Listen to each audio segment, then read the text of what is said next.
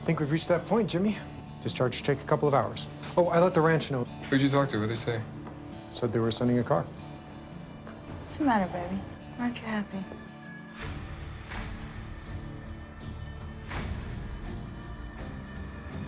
Season 4 starts with Jimmy very, very badly injured. But it must be said that Mia stays with him, is sort of helping him with his physical therapy and supporting. So he doesn't have much in the world at that point, but he still has Mia. Jimmy working so hard to get back into a healthy state makes her want to work hard to be by his side. You're getting so much better, baby. Jimmy spent the first 3 seasons building a life for himself at the Yellowstone. He gets back on that horse, and that whole world that he had built for himself just collapses in a second. He takes a big risk with it, going back and almost losing his life. Boy, he sure got lucky when he found you. I'm the lucky one. No, honey, you aren't. You take a chance when you rodeo that you could lose your job if you get hurt. And if you get hurt too much, you take too much time off, you're not what you'd call a good employee. You broke your word. He elects to give Jimmy a last chance, and it's to go away. You screw this up, you're on your own. Sometimes you got to go away to learn something. To be sent away from the Yellowstone, this future that he's been imagining for himself, it's all just being discarded.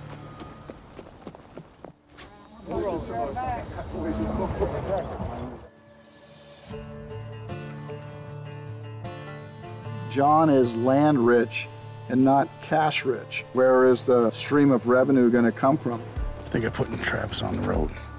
He understands how Travis is going to work, and John makes the final decision on what we're going to buy. You're from where? Texarkana? Yeah, Texarkana. And it was my first time working with Taylor, and so there's a real sense of adrenaline and improvisation working with him. You can't get in your head. Which side of the river?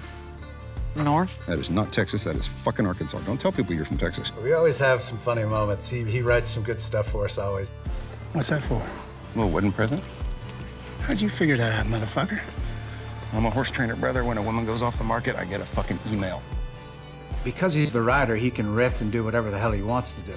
We improvise back and forth and talk shit, so it's great.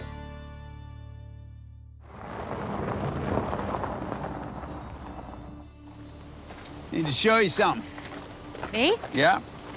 Probably one of my favorite characters. He's a new character, and him and Beth meet outside the hospital. What happened to your face? What happened to yours, you insensitive little fuck? She meets this kid, played by this extraordinary actor, Finn Little. They have this conversation about their dad's dying, and it's an odd, weirdly beautiful scene. And before you know it, Beth goes with him and is in the room with him as he says goodbye to his dad. She sort of feels sorry for him. It's just sort of this fated moment where suddenly these two people who are alone in the world meet. He claims that you're his guardian. I'm his wife. She feels like she has to take me in and help me because I've got no chance. That's his future. And suddenly she sort of tries on what it feels like to look after somebody. I think you might be our kid, baby. And I just found that so moving that she would even allow that thought in. When we think of Beth, we think that she's so hard and so tough and so strong. Yet at the same time, we get these moments, these sort of caverns of deep feeling and deep devotion and love and passion. And suddenly she's going to accept this kid into her heart. Get your shit and get out of my house. He says, get the fuck out of my house, and means it. It doesn't start easy for him, but it doesn't start easy for anyone on that ranch. You don't get a chance. Ain't that the fucking truth? He finally sees what Beth sees in me, and he thinks that he can try help, but he is very skeptical about it. If I catch you stealing, you're fucking gone. All right, come on. There's a gauntlet that you have to go through, and there's no easy way. You don't deserve it. And you never will. You don't deserve it? No one deserves it. Finn's been great. Roll down, please. This place is like Mars to Finn. Looks a little young to be going on the payroll. No, he don't go on the payroll. He's like me, sir. Yeah, there's a similarity. Both of them have had very rough lives before they landed at Yellowstone. Rip told me we'd be first to the barn. I'm not. Well, I don't count. Not working. This is physical therapy. Kevin, he's a really fun actor to work with. He's very professional and he's really great, but he also has a funny side to him. Well, if I don't come back, you send out the search party. Where do I send him? Don't know where you're going. Well, I guess he'll just have to earn the title then, huh? When the guy goes like, whoa, whoa, whoa, whoa, whoa. Yeah, I'm just gonna try to keep it not over you guys. Ready? And action! What is that? I don't know. We learned that there is a halt at the build site for the airport. Oh, hold up. Get up on out of there. We need to call this in. There are human relics that have been uncovered by a crew doing an initial dig. You're late. Your flight was early. If I am the constant your time adjusts to.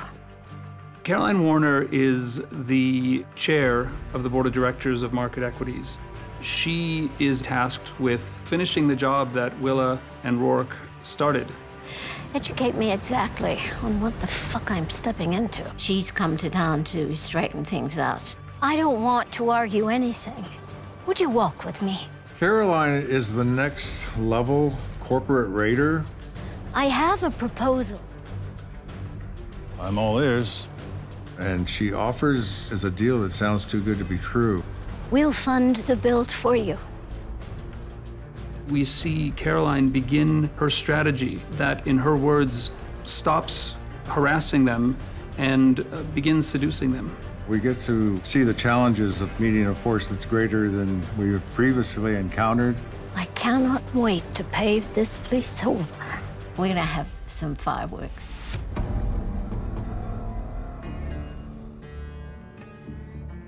I think one of Jamie's big dreams has always been self-sufficiency. I think he's trying so hard to establish himself independently, prove to others and to himself that he's a real man, and in his world, that means you gotta own something.